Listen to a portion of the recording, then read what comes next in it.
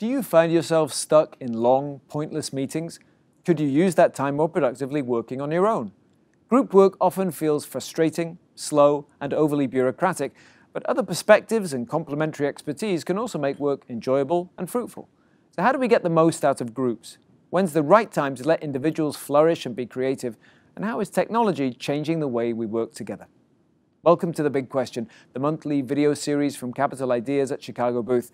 I'm Hal Weitzman, and with me to discuss the issue is an expert panel. Reid Hastie is the Ralph and Dorothy Keller Distinguished Service Professor of Behavioral Science at Chicago Booth. His research focuses on judgment and decision-making, memory and cognition, and social psychology. His new book, written with Cass Sunstein, is Wiser, Getting Beyond Groupthink to Make Groups Smarter. Harry Davis is the Roger L. and Rachel M. Getz Distinguished Service Professor of Creative Management at Chicago Booth. A pioneer of leadership education and creator of Booth's Management Lab, he's the author of a book of essays entitled Why Are You Here and Not Somewhere Else? Leigh Thompson is the J.J. Gerber Distinguished Service Professor of Dispute Resolution and Organizations at the Kellogg School of Management at Northwestern University. She studies negotiation, creativity, collaboration, and teamwork, and her most recent book is Creative Conspiracy, The New Rules of Breakthrough Collaboration. And Joel Mokyr is the Robert H. Strotz Professor of Arts and Sciences and Professor of Economics and History at Northwestern University and a Professorial Fellow at the University of Tel Aviv. An expert on US and European economic history, his forthcoming book is A Culture of Growth, Origins of the Modern Economy. Panel, welcome to The Big Question. Reid Hastie, let me start with you, because you have written this book about groups and how things can go wrong, how we can make them better. What typically goes wrong in meetings? Why do meetings fail so often? And more generally, why do groups make mistakes? What are the kind of mistakes they make? Well, first of all, we all have painful memories of unpleasant group experiences. Hopefully not this one. Not yet. Maybe we were on a team that was led by a bully, or the coach was a domineering person, or maybe we had a job where we had these hideous feed-forward meetings once a week where somebody read us something that would have been better if we'd read for ourselves, or maybe we had a boss who, when confronted with a tough problem, would just say, let's have a meeting, maybe something will happen. By and large, behavioral scientists have been pretty negative on groups. It started most obviously in the 1970s with Irving Janis's book, Groupthink, that emphasized overconformity and the tendency of groups to get caught in a spiral of saying nice things and getting isolated from sensible decision habits. And the same theme was actually repeated in a book by James Surowiecki, which I admire also, A Wisdom of Crowds. And again, the point was people are too interdependent. They overconform. The best way to use collective intelligence is to keep people as independent as possible, so there's no interdependence or overconformity. So those themes have been around for quite a while, and I think by and large behavioral science likes to emphasize these negatives. And yet meetings persist, group work carries on. This hasn't had a huge impact on the workplace necessarily. So what are the things that groups typically do badly? Well, there are certainly some biases that are amplified in groups. Groups tend to exhibit bigger sunk cost errors. They tend to escalate in competitive situations more than individuals do. They commit the planning fallacy, anticipating how much time and resources will be needed for projects. So you're saying those things are worse in groups. If I'm bad at estimating how long I'll take to do things, but if I'm in a group, it will be worse? Is that what you're saying? Yes, groups amplify those particular individual biases that are already present at the individual level. Okay. Harry Davis, in terms of, you teach creative management. Mm-hmm. Are groups which bad? some people think is an oxymoron, right? Well, I was going to say, are groups bad for creativity? Well, I actually think, creativity is such a broad word, and it encompasses so many things, from small incremental changes to large breakthroughs. Creativity involves different stages, from idea generation all the way through execution and getting you to buy into my ideas. I think actually at the very beginning stage, the generation of ideas, I think there's a lot of evidence that that often stems from an individual. Now, obviously, groups are important to refine and move toward implementation. But it seems to me that we have a sense that we're going to get together as a group and come up with an original idea.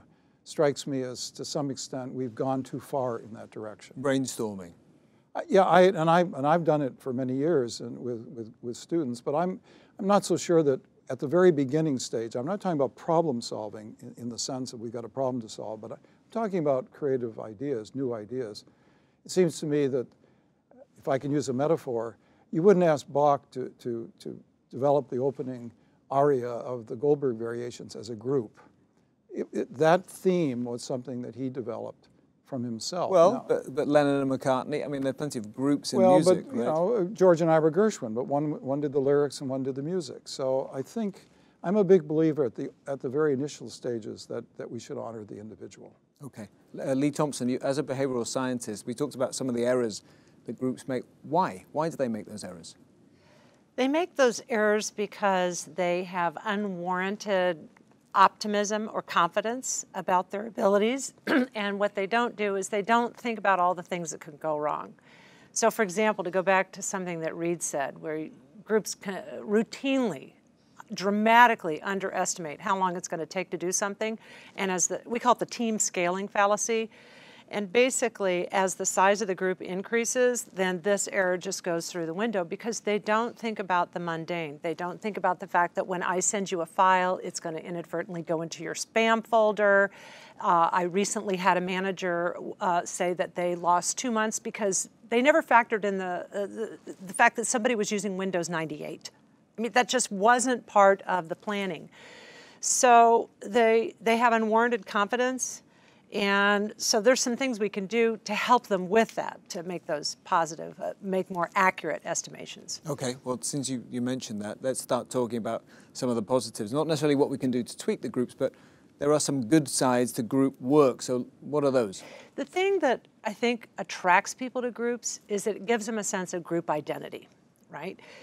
Being part of a group is rewarding. It defines us. And physiologically, when we're in the presence of other people, it's kind of like a little bit of a drug. I mean, it makes us feel good, right? So we like that. The other thing, let's face it, is that ultimately, to get anything done in organizations, you usually need a critical mass. I mean, because most of us aren't the CEO, we need to band together. So in some sense, groups can give us that majority. They can kind of create that tipping point for us. So I guess what I tell most of my students is that I give them the depressing research that Reid and Harry so carefully laid out, and then I quickly tell them, please don't leave this room. Don't go running into the halls and say groups are bad, let's kind of all move into our lighthouses, because there are some things that we can do today in order to improve our ability to function. Well, just give us one or two of those. Developing a team charter is something that I won't even work with a management team unless they develop one. And I say, look, it's half a page. It's your mission statement, it's your responsibilities, and it's your norms. So groups who develop this very simple living document outperform groups who don't, right? Because if you don't develop any norms or guidelines for behavior, the most dysfunctional people will set all these bad norms. So that's one of the things that we often have groups do, just right off the bat. Okay. I want to bring in Joel Mokyr. You're an economic historian, this long perspective. It seems like group work is not something that's always been with us. However inevitable it sounds, collaboration may have always been with us, but the group, the way that we think of it in the modern office space, has not always been with us. So do you have any sense of when that came in and whether it's been more productive than previous? As I was listening to other people speak, I was thinking, as an economist, I have to start with the founding father himself, right? So I think of Adam Smith's famous opening chapter about the division of labor, and the thought occurred to me that Adam Smith, who was an academic, may not have gone to many meetings in his entire life, unlike me, who goes to faculty meetings all the time and other committee meetings and so on and so forth. I think the universities in those days and almost everything else in life was much more hierarchical. Decisions were made, even at universities, by somebody at the top, and basically the word was passed down and there was no dispute. Part of the reason why we have so many meetings is because our societies have become less hierarchical. People meet as equals and they somehow have to reach a decision, whether they vote or whether there's some other procedure, but that is what's been happening. The other point, of course, is that not only there is a division of labor, but there is a division of knowledge. And that was a point made by two University of Chicago economists, the late Gary Becker in a paper with your own Kevin Murphy, who wrote a classic paper in which they point out that part of the nature of the firm is that the firm needs to control more knowledge than any individual can control. And so the firm has to have, depending on what they make, electricians, chemists, IT people, accountants, and so on. Nobody can know everything that is there to know about a firm. And so there has to be some kind of division of knowledge. And that management's job is basically to make sure that the knowledge goes from whoever has it to whoever needs it. That is in some way the nature of the firm. Now, if you think about it, that actually is very rare in any firm before 1800, because the total amount necessary, to make shoes or to weave cloth or a carpet or, build a house was basically what one artisan could possess. So you didn't need a big division of knowledge. Now, you couldn't run Microsoft that way anymore, of course, or Northwestern or the University of Chicago or any other place. We need a division of knowledge. That said, I must say I am doubtful that actual meeting people in person, particularly meetings that contain more than 2 or 3 people, are all that necessary. The knowledge can flow through many channels. In that regard, we live in a very different age than people lived, say, in the end of the 19th century. In the 19th century, if you needed advice from somebody, the most obvious thing was to go and talk to that person, so he had to be around in the firm. We no longer need that, The telephone made that less necessary, and email and, Skype and all these things make it almost completely redundant. I can get advice from anybody I want anywhere across the globe without ever meeting that person. Now, that said, of course, you do want some kind of personal contact with people. We all understand that, or else, distance would have disappeared a long time ago. But within production sphere, I think what we are now looking at is that the need for these meetings just to exchange knowledge by itself is essentially become unnecessary. What has not happened, let me just finish. What has not happened, I think, is a good way in which we can form decision-making. And that sort of lack of hierarchy, the democratization of modern society, which in many ways, of course, is a great thing, has led to that. And I don't see any way of getting around it. How will my department ever make decisions if we don't meet? Reid Hastie, what Joel Mokyr raises is the point that you make in your book about something that happens a lot in meetings is people restating their case or stating things that we already know, and that takes up a lot of time and is not productive. So how do you feel about doing work, by email or remotely that kind of takes the place of meetings? Is there something that does that meetings can't do? Well, I struggle with Joel's point that are meetings really necessary, and they're probably not as necessary as we make them. But I agree with Leigh. There's something about the dynamics of quick and close social interaction that promotes information pooling. And in this Wiser book, Sunstein and I emphasize information pooling as one of the central tasks that teams and groups have to do well. It's a little hard intellectually to see why, if we're really tuned to sharing information over an electronic network, perhaps the next generation will be more tuned to that than we are. But there's an efficiency and an ability to rapidly correct and request information that occurs in face-to-face meetings that I just can't, maybe I'm old-fashioned, I just can't throw them out completely. Certainly the sense one gets having sat in meetings with conference call technology is that it usually makes things much worse, actually, right? So the combination of human interaction and telephone interaction is often worse than just sitting around the table or not. But Leigh Thompson? There's a Silicon Valley company that decided, meetings are a waste of time. And there is something that's called email. We should use it. So they eliminated their weekly meetings. Within a month, they had more conflict and more dysfunctionality than ever existed before for the reasons that Reid is talking about. They lost their social glue. So here's my feeling. Let's not throw the baby out with the bathwater. The key is, what frustrates people about meetings is a waste of time. So to go back to your question, We don't need a bunch of fancy technology. A lot of times when I run a meeting, I bring in 3x5 index cards. And so everybody can simultaneously write down their best ideas for who should we hire, what products should we be launching, here's my biggest problem with our new IT system. It's a technique called brainwriting, and it's really great to use, especially if some people dominate the meeting, and let's face it, we have people who dominate the meeting. 1 or 2 people do over 70% of the talking in the typical meeting. So I guess what I'm all about is how can we make our meetings more effective? And a lot of that involves some of these very simple tools. Harry Davis, do you still fear that making meetings more effective dulls down individual creativity? Well, you know, it's interesting. As you think about creativity, there's a lot of evidence that tacit knowledge and domain knowledge is incredibly important. And it strikes me that that's hard to communicate by email. It's very hard because its tacit knowledge often comes out of conversations where, you know, something that Joel says stimulates something in me, and Reid jumps in. And we learn a lot, particularly with execution and building things, we learn a lot about where are the corridors of indifference, how do we actually maneuver in a complex human environment, which organizations are. So, you know, to some extent, I think maybe there's a possibility of using meetings perhaps less to communicate information and more to share stories of the organization, to provide advice about, hey, if you want to get something done, avoid Leigh and talk to Reid. She's usually really good advice. Yeah. So I think that you know, a lot of us think the way we get more creative is to bring in somebody from the outside.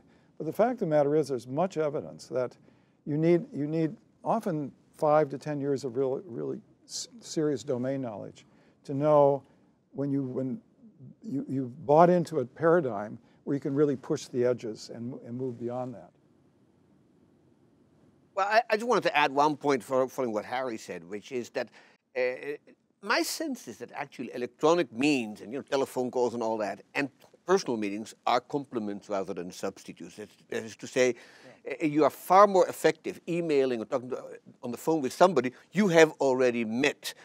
I think of this myself. I have co-authors with whom I work, you know, so we have very rarely meeting, but I would never work with somebody I didn't know well, I didn't have a meal with, I didn't have a beer with. And so, but after that, of course, I could have one co-author in Tokyo and the second one in Tel Aviv and the third one in Chicago, and we can work. But we would need to meet, we would need somehow to know each other's body language, and there's no bandwidth, you know, broad enough to substitute for so to speak, in the flesh meetings.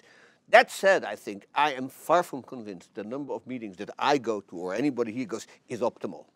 I think it tends to be super optimal. I think they tend to be too long. There tend to be too many of them. And between, you know, making them fewer and shorter and abolishing them altogether, of course, is a huge gap. But I think basically we spend too much time in meetings. So your Silicon Valley company, they got rid of meetings altogether, and that may have been a bad idea. But what about if they had cut them in half? Say, instead of every week, every 2 weeks. And when they did do that half meeting, they did it the right way. So a lot of times what I tell my managers and my executives is think about a cave and commons design. That's cave and commons.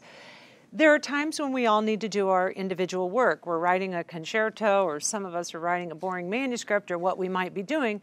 But there's times where we all need to come out to the commons, and I need to know that my team members are there. So what we often see is that companies tend to err on one side rather than the other, and we need to be able to be flexible. So I really appreciate the point that Joel is making about on the outset of virtual teamwork, one of the best things you can do is have an initial face-to-face experience, because we found that that sets the tone for humanizing members in the future.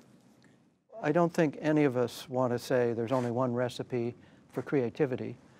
For one thing, the products are so different. Creating a symphony or a unified theory, the classic models, Bach is your example, but Einstein, Darwin, Newton, who worked not exclusively alone, but a lot by themselves. Newton worked exclusively alone.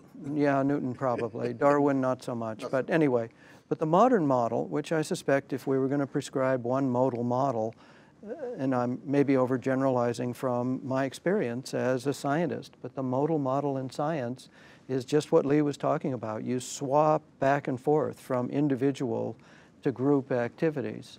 And as a general, again, modal model, don't want to over-prescribe it in a dogmatic way, this kind of group, individual swapping seems to be the most productive. You know, if you go back to Bell Labs, when it was originally designed, it was incredibly creative. They had a long corridor with the individual labs all along the corridor, and way down at the end of the hallway was the cafeteria. So the physicists would walk down the hallway, they would stop in and have conversations with the individual labs. They'd all sit together for lunch, and then they'd come back, and they'd go back into their individual labs. So it was a wonderful sort of dance between individual work and group work. That was very, very natural. And I think your point is right. It's so often the companies say, oh, everyone's got to be in an open space because that's where we're going to be creative. And I think we need private spaces. So we can sometimes go away and sometimes get together, because you're absolutely right. If I come up with a seed of an idea, it's great to throw it into your office and for us to have lunch together, and you build on it, and we create more. So it's this movement back and forth that I think really facilitates creativity. I wonder, though, it seems like there are two different things. One is collaboration, which is wonderful if you're in an industry like academia where you choose who you work with and you can have complementary skills. The other is the office life that many of us live through, where we are in meetings with people we did not choose to be with, we did not appoint, and we are forced to sit through, listening to their opinions or airing of views or whatever it is. So that's kind of what I was getting at with the industry question, is that if you choose your collaborators, that seems to work well. If you're forced to work with other people, is that less productive? Well, if you use the word forced, I mean, I think there is, I don't know how wise every organization is, but I think there is an advantage to mixing up who works with who. In fact, one of the big complaints from scientists I talked to who used to be at Bell Labs is they were stuck with the same wonderful, but the same colleagues for decade after decade. And they actually liked the university model more because we have this constant flow of postdocs and even colleagues over the years. So we're forced, if you will, to work with other people. Now, if I project that to industry, I think there is some advantage to not having the same team do problem-solving tasks together again and again. There's a huge advantage, of course, in execution. If you're a design team and you repeatedly polish a product, maybe working with the same people long-term is great. If you're an auditing team or a consulting team that performs the same basic operation on each site, it may be good to go for the efficiency of practice and familiarity. But I think there's a real advantage in the fact that most organizations mix up the problem-solving teams over time. Okay, so I don't want to get stuck with a dud, but I think on the upside, there's probably an advantage to making me work with new brains and new people. We had a quasi-field experiment at Kellogg that speaks to just this issue. So one model is let the MBA students self-select their teammates for their class projects. That would seem to be the direction of choice. The alternative is that the professor is going to play God and assign you to work with students. Turns out the students strongly preferred the second model. Because you know what? That way I don't have to have the tough conversations saying, I like drinking beer with you, but I don't want to do the finance project with you. Left to their own devices, teams make two mistakes. They make their teams too homogeneous, and we unconsciously are attracted to people who are like us. The other mistake we make is that we make our teams too dang big. So in our research, we found out the average team size is over 12 people, and it's increased by about 2.67 people over a 12-year period. I don't know which is getting larger, the American waistline or the size of the team. Let me go back to something Reid is saying. If we are doing heart surgery and we are trying to land a plane in Dulles, I want to work with the same people that I've landed that plane with the past 16 flights. If we're trying to think about how to rebrand our market, creativity, then we need to change it up. So most of the time, the managers that we're working with aren't so much trying to land a plane as they're trying to think about how to think in new and different ways. So it sounds like you have to tailor the group environment to what the You task... absolutely need to know what mission are we trying to accomplish today? Heart surgery or thinking out of the box? Okay. Well, we asked some people on the street in Chicago what their view was of working in groups. Here's what they said. What's the best optimal size of a group to benefit from the group setting as opposed to a lot of people having to have input, that it might be too much and take, extend the length of time that's involved? So, okay, so Leigh Thompson, how do you respond to that? I respond with three size? quick rules. One, keep your team single digit. Second, however big your team is, cut it in half. Third, add people sequentially, not all at the same time. So 3 quick rules. Okay. Reid, Hastie?